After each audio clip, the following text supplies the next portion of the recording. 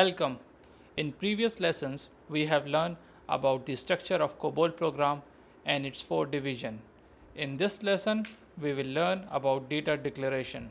All programs running in production environment are doing some kind of data processing.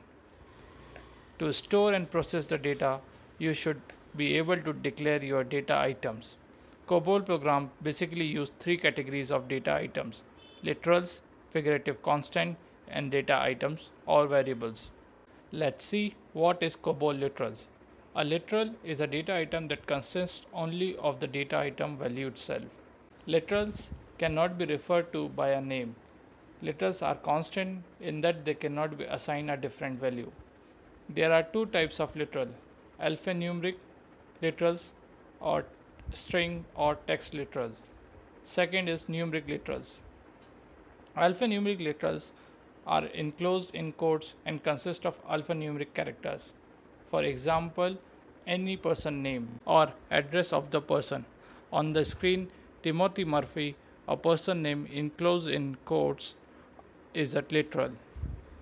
On the other hand, numeric literals may consist of numerals, decimal point, plus or minus sign.